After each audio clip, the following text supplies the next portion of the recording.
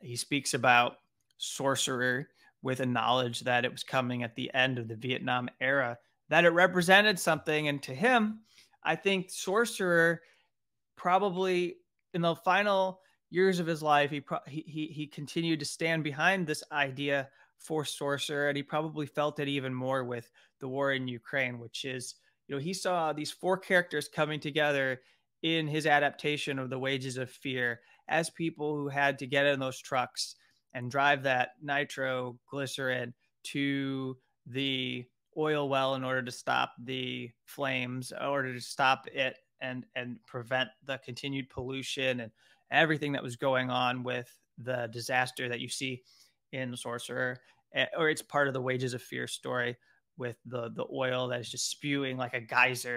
You can't stop it.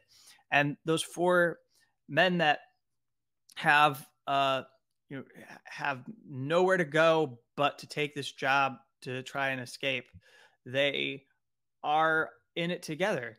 And to him, that represented the crises and catastrophes of the world and everything that the world's coming apart. It seems all these powerful countries can either work together and try to deal with those issues, or else they're all going to lose. Everyone's going to, in some way or another, find that their fate is wrapped up in working together, or else they're going to suffer and they might not even survive because they haven't found a way to cooperate.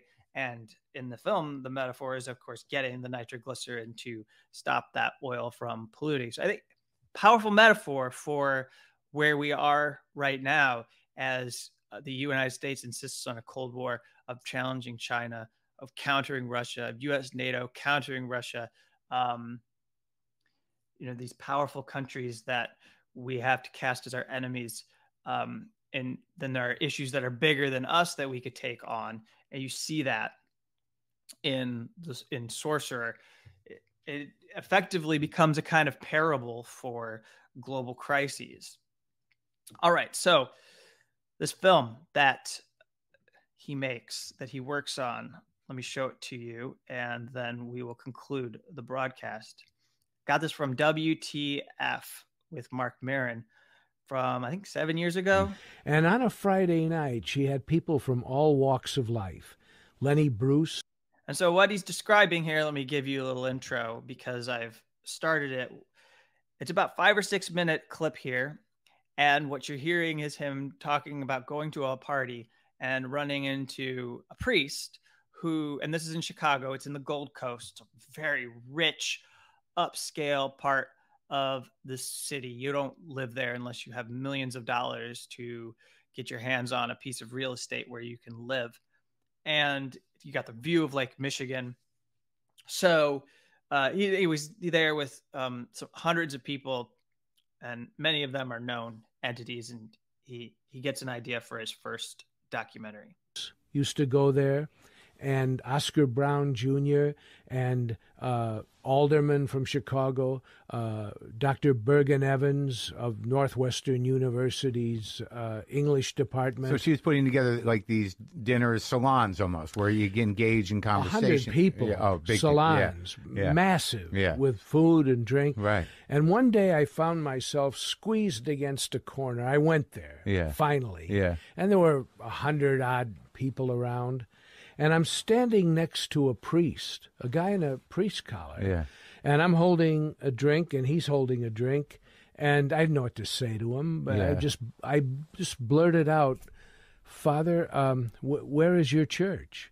And he said, "Oh, I don't have a church." He said, "I'm the Protestant chaplain at the Cook County Jail on death row." And I said, "Oh." And I instinctively, I said, "Have you ever met anybody on death row that you thought was innocent?" And he said, "Yeah, there's a guy now, a black guy who's 32 years old. He's been in for 9 years. He's up for first-degree murder. And both the warden and I think that he was beaten to confess by the Chicago cops." And it just went right through me. And I thought about this conversation. His name was Father Robert Surfling. Mm-hmm. And I thought about this conversation all weekend, and I called him at the Cook County Jail on a Monday morning. I said, Father, you remember me? He said, yeah, we talked at Lois Solomon's house. I said, could I meet this guy whose name was Paul Crump, C-R-U-M-P? He said, well, why would you want to meet him?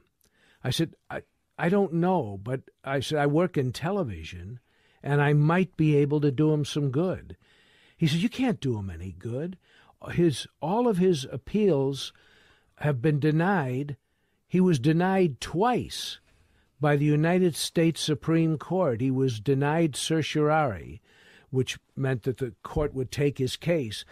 The court denied hearing his case twice by one vote, 5-4 against. He's finished. The only thing that could save him is a pardon from the governor, who was then Otto Kerner, Democratic governor. Yeah. And I said, well, look, I don't know, maybe I could get his story in front of the public and something could happen. And he said, let me ask the warden. Now, the warden was a guy named Jack Johnson, a big, heavy-set bull of a guy who had executed 3 people in the electric chair and did not want to execute anyone else. And he liked Paul Crump, and he felt that Crump had become rehabilitated in prison, and he may not have been guilty in the first place. So he let me come down and meet him, meet Crump, and I went to the television station where I worked. I totally believed in Crump's story, as did many others. And I went to the TV station, and the general manager said, we don't make documentaries. We do live television. We don't want to do a documentary film. And so I went across town to the ABC station, which was Channel 7 in Chicago, run by a man called Red Quinlan, who had wanted to hire me, but I stayed at WGN because I was doing the Chicago Symphony Orchestra program live, and that was a great experience at WGN. So I stayed there, but Quinlan financed a 16-millimeter documentary that I made with another guy who was a live TV cameraman named Bill Butler, who later was the cameraman, the director of photography on Jaws, One Flew Over the Cuckoo's Nest, number of other great films. But he and I started together, and we learned by rote how to make a film. We had access to Death Row, and I knew nothing about how to make a documentary. I had never seen one. But I was motivated to make this film as a kind of court of last resort for this guy. We made this film. It's very primitive, whatever, but it was shown to the governor of Illinois, Otto Kerner, and he sent me a note. And the note said, I've seen your documentary, and though my parole and pardon board has voted 2-1 to send Mr. Crump to the electric chair, I'm going to pardon him to life imprisonment without the possibility of parole. And that was a first. I mean, it had happened once before that I'm aware of in Chicago, the Loeb-Leopold case, where Clarence Darrow defended Loeb and Leopold, and they got life imprisonment instead of the chair. They were kids, teenagers. Anyway, the film saved this man's life, and Red Quinlan then entered it in a whole bunch of film festivals where it won the best, not only best documentary, but best film. It won the Golden Gate Award at the San Francisco Film Festival in 1960. Has that thing been re-released? It's been re-released. It's out there. What's it called? The People versus Paul Crump. But it saved this gentleman's life, and I thought, my God, the power of film. What you can do with film. And then I had offers to come out to Hollywood to do documentaries. And I came out to California in 1965.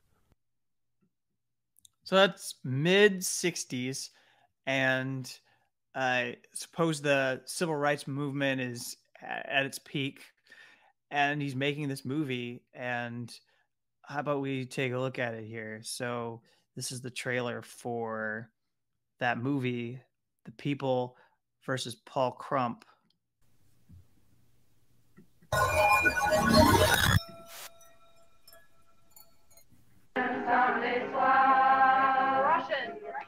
Everybody must love Saturday night. Everybody must love Saturday night. Everybody, everybody, everybody, everybody, everybody must love Saturday night. At the time I undertook the defense of Paul Crump and talked to him, I thought he was innocent. During the defense of this case, I thought he was innocent. When we went up to the Supreme Court, I thought he was innocent. And frankly, I still think he's innocent. The only thing they wanted was a conviction. They got the conviction, and that's it. They got the conviction, Paul, and now you're sitting in the Cook County Jail waiting execution. Yeah. How many times have you been up there within a day or two? No, I've lost count. I don't even like to think about it.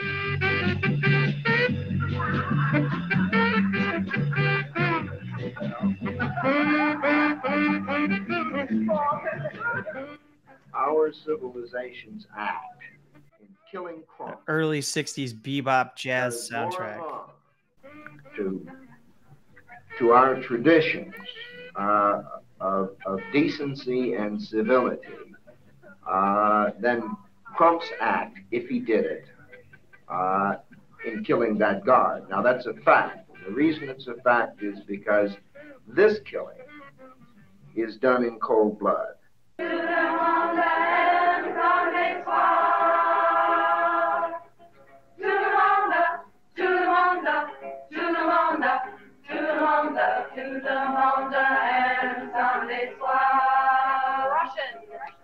Everybody must love Saturday. And so as he's doing this movie, he's developing a style for the filmmaking that he'll do in the early 70s.